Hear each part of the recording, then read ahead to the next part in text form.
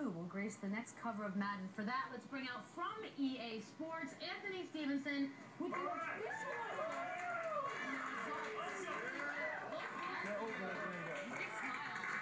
You guys turned this thing over to the fans. Why?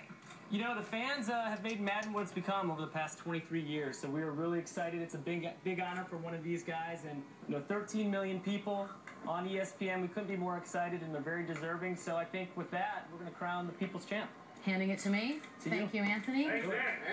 Colin, I will now hand it over to you. Why don't we squish in here, as is necessary at moments like this.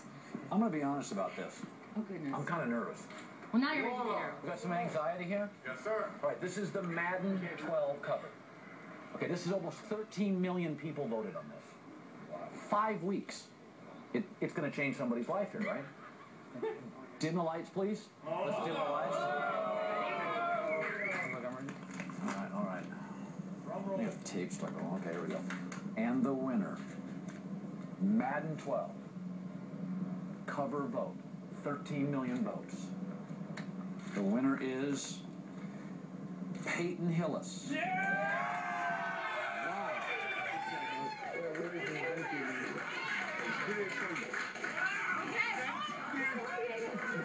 Okay, now this is your next Alabama moment. No. This is what the cover could very well look like when it's all said and done.